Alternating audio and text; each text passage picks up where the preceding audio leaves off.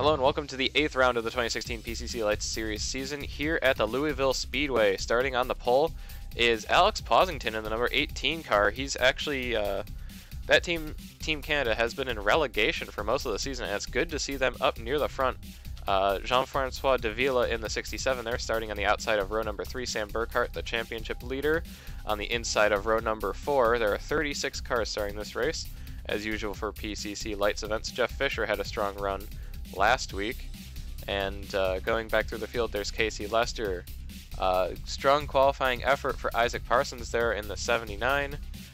Going back further, Lucien Ekdahl Jr.'s fell off quite a bit this season as it's worn on. He was looking pretty strong earlier in the season, but just hasn't been up to form. 24 and 42 lock out. Row number 12, Ron Yave there in the 8 car. JC Carpenter not quite up to snuff with his teammate. Matt Tauger is the best qualifying of the Tauger Racing Unit cars. And the outside of row 15, that team's had a terrible week, as has Turbo Sports. There's Lenore Scurry near the back. And locking out the last row are Patrick O'Hannigan and Gabriel Messina.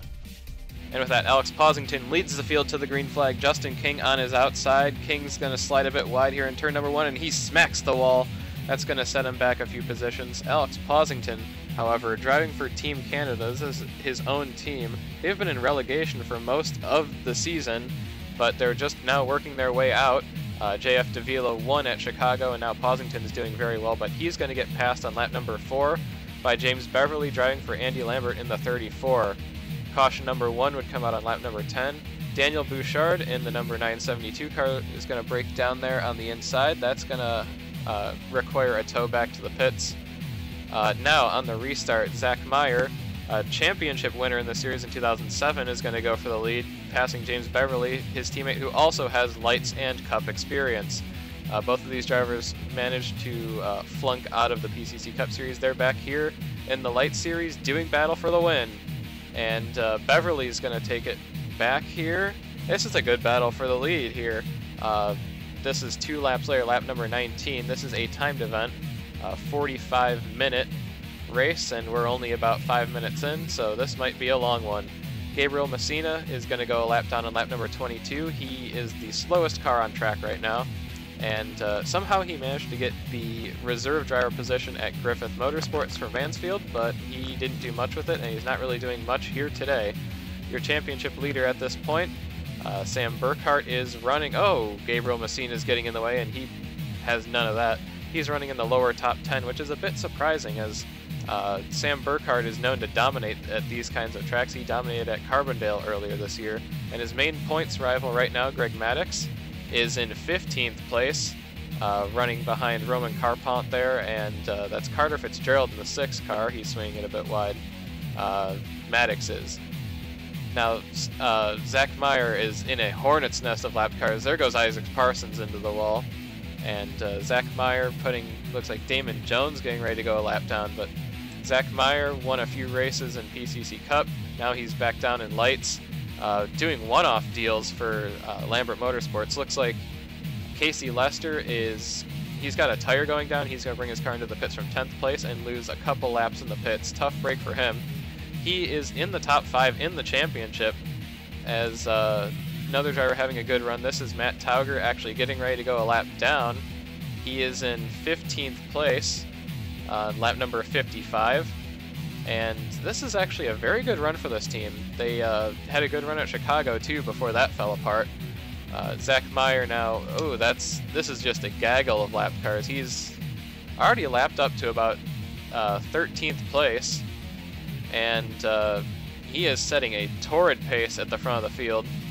That's Dima Van Hal getting ready to go a lap down. Zach Meyer really running away with this one. Alex Posington now doing battle with Dustin Oliver for the 3rd position. This is about 5 seconds behind the leader. So that tells you how much Posington is behind, but this is a great run for him. Team Canada in general is not looking too good this season, and it's good to see them doing well. Denny Adams goes 3 wide with Austin Sanders, and Matt Tauger gets pushed into the wall. Caution number 2 comes out. That's James Beverly involved. Looks like Dustin Oliver, Greg Maddox, AJ Murphy's going to be in that. And, looks like Zach Meyer just got rear-ended by Ryan Pritchard there in the 964.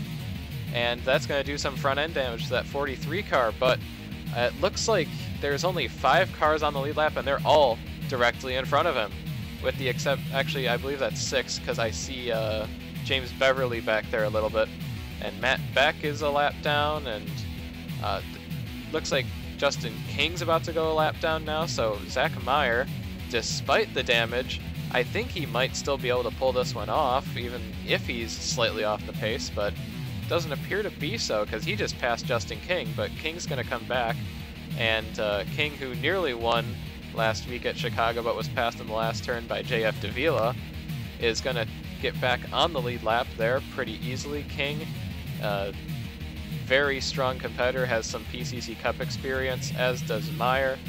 In fact, most of the cars that are running very well, or the drivers that are running very well, have PCC Cup Series experience. Posington goes a lap down. He slides a bit wide there, trying to get around Lenore Scurry and Gabriel Messina, but he's going to go a lap down on lap number 102.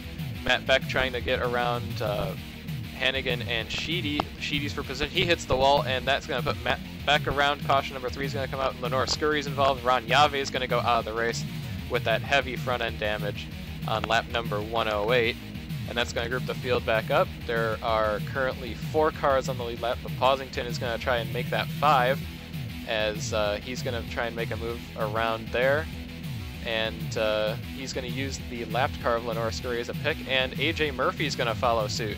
So Murphy's making a move back to towards the lead lap, and that, I believe, will put 6 cars on the lead lap at this point, as Justin King is back on the lead lap. He is 5 seconds back from the leader with 10 minutes to go. So in a 45-minute race, this is minute number 35, and we've completed about 125 laps. Looks like Justin King is making some big gains, as Posington went a lap down again, but is starting to regain on Meyer, and is going to try and... Oh, Meyer just hit the wall. That car is not handling very well. He's going to make a move on the inside and try to get back on the lead lap and get himself back into contention if there's going to be another caution here. Working on the inside, and he's going to take that position away from... Or rather, he is going to get his lap back from Zach Meyer, and AJ Murphy's going to try to follow suit again. And Sam Burkhart is actually struggling a bit here. He's not actually had the best run. He's in 6th place, and there's about 6 minutes left right now. He's really not had the best run that we were expecting.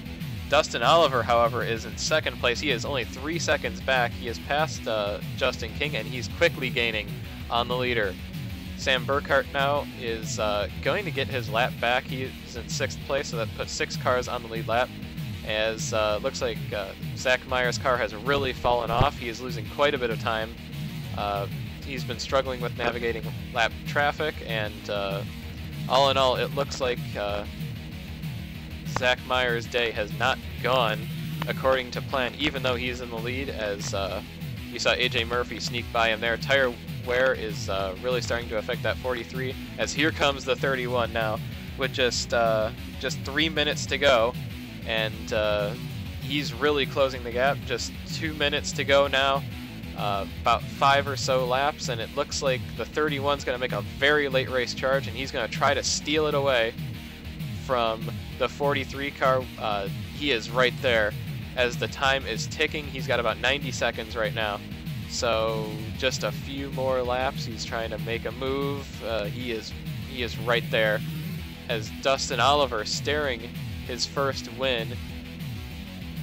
He is 1 minute away from the checkered flag, and looking on the inside there, I would call this about 2 laps to go at this point.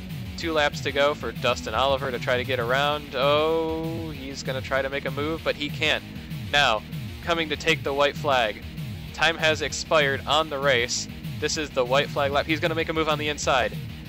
Dustin Oliver making a move on the inside of Zach Meyer. He's going to pull it off, but it looks like that there is a caution, which means that we're going to go to an overtime dash here at Louisville. Oh, that's the...